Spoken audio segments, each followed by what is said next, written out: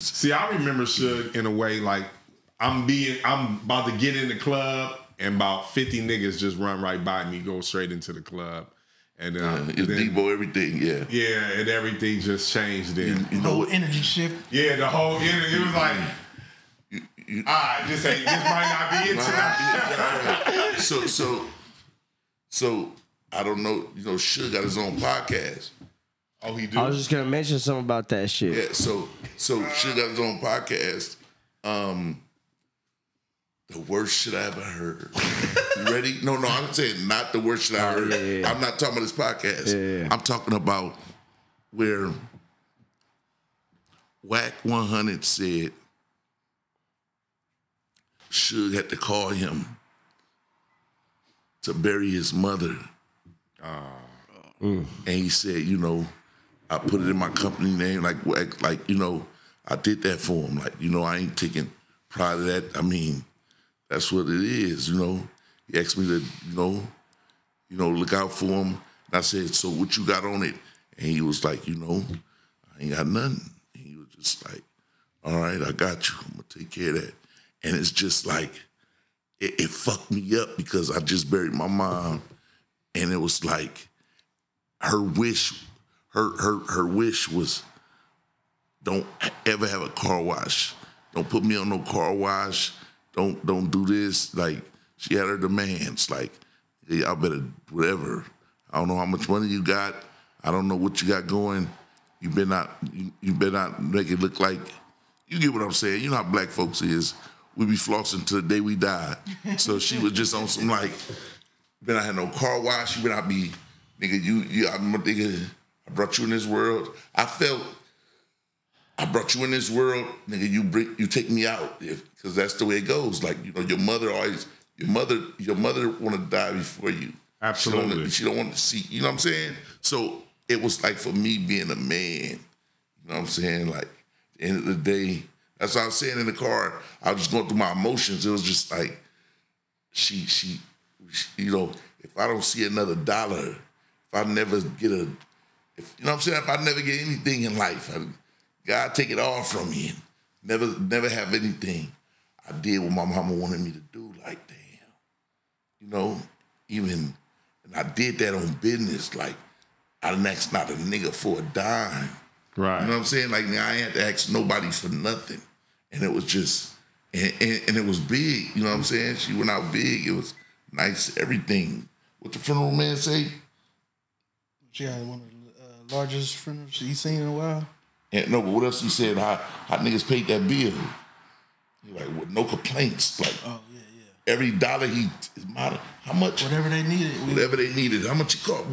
How much that cost? He go, and he was just like, man, y'all ain't complain. Like, he was just like, I never seen people like this. Man, he wanted to hang. Matter of fact, he ended up hanging out with us and wrecking his motorcycle, being drunk later on that night. But he was like really excited, as in, man, y'all some good dudes, man. Like, I know she proud of y'all, man. This, that. It was just like, that's dope. It was just like, damn. It goes back to Suge was having over hundreds of millions of dollars. Right.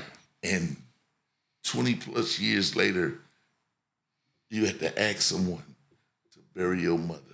Wow. That's the worst. Like as a man, I'm knowing that has to be the worst feeling. As a man, like, I had to ask another man for funding to bury my mom, knowing she seen me with hundreds of millions. And if, as a black man, if you don't look at that as in, if we don't get smart, even at those times, like, you have to put away money. You have to. Shit, to put away money on pre-plan? Shit. That's one thing we don't do. But it's like this. At the end of the day, we got an IRA. We got a, you get what I'm saying? They can't be out here that broke. It's just certain things, like just morals of life. Like, before I just, please, $7, sir. Never. Like, no. It's like, you can't have, for me in my mind, well, this is what I think. For me to see a couple million, whatever, how many millions I see, I could never go back and ask a nigga for nothing. to me, it's just me, like, either I'm gonna starve or I'm gonna wait for it to come again. I'm gonna sell some shit I got. You know what I'm saying? It's 250,000 on my wrist. And it's like, I'm gonna sell something. Something gonna sell.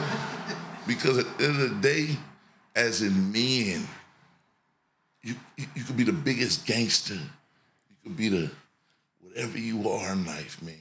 For that man had to ask that other man to bury his mother, that just fucked me up big time. Like, and it didn't fuck me up when he asked, and it fucked me up because I thought about it driving, like, damn, listening to a song. Because Roddy just did a record and he gave my mama a shout out. And it was just like, it was real emotional, like, damn. You know, she loved Roddy. You know what I mean? Roddy even stayed with my mama on her floor. Roddy didn't even used to eat sandwiches, so my mama used to make him cheese toast sandwiches. And he used to be like, I don't eat that. And she gave him one day, and he was like, can I get another cheese toast sandwich? So he loved these cheese toast sandwiches she'd make for him. And, you know, they had their relationship. And she treated him like a star before he even sold a record. You know what I'm saying? He was just telling me a story. He said she had a dream that he was going to get 6 Grammys or 6 nominations. And that same year, he got 6 nominations. Wow. Yeah. He was just telling me that. Yeah, she's always talking to him about something. She's like, do I get my dress ready? I'm for the Grammys. I'm like, oh, Mama Sam, we ain't made it yet, Mama. We ain't made it. But like she said, like everybody used to look at us like we made it. And to us, man, we didn't feel it. Like, as in, it ain't that we felt it. It's our surroundings, man. You got to put yourself in those surroundings when you making it, because in our position as in black men from the hood, when you make it, they say leave the hood. It's true, you should leave the hood. Because if you leave the hood, you gotta make it surpass all that where you can come back. And the only time you come back is to give. Right. When you can.